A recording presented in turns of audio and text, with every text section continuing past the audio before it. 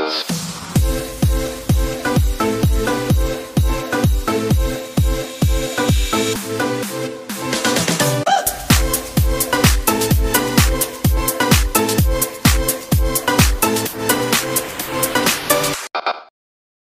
morning everyone, especially to you sir.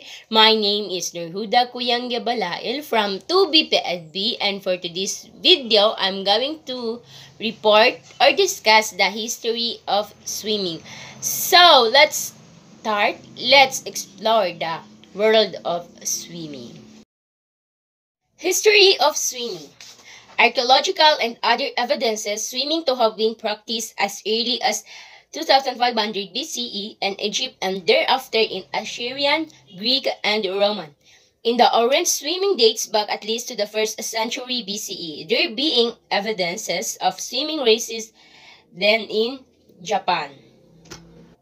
This swimming has been practiced as early as 2500 BCE in Egypt, and thereafter in Egypt in Assyrian, Greek, and Roman. By the 17th century, an imperial edict had made the teaching of swimming compulsory in schools and organized swimming events. So, by 17th century, the imperial edict made the teaching of swimming compulsory in a school and started to organize swimming events. So, yun, by 17th century, ang imperial edict ay gumawa or nag-create na ng teaching of swimming compulsory in schools and started organized swimming events. So, maganda pala no kasi since nung hindi pa nga sa 1st century meron ng swimming, so parang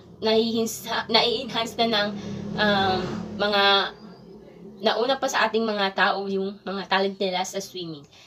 So, let's proceed to history of swimming as a sport.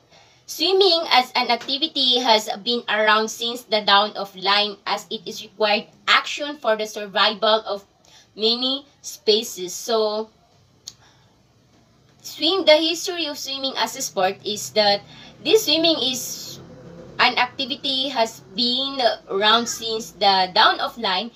It is required a physical action and it for the survival of many species like fish and other living things that live in the water.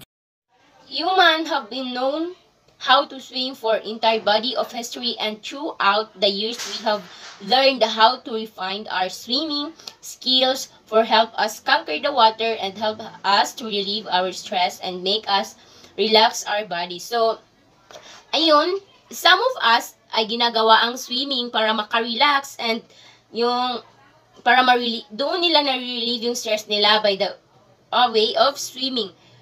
So, swimming is yung naigagalaw natin lahat ng ating body. Diba? Kasi pag nag-swimming ka, ganyan talaga yan. So, ayun.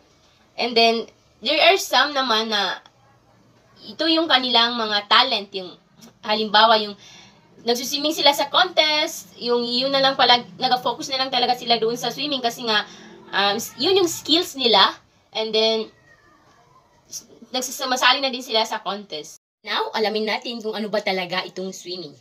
Swimming is an individual or team racing sport that requires the use of one's entire body to move through water.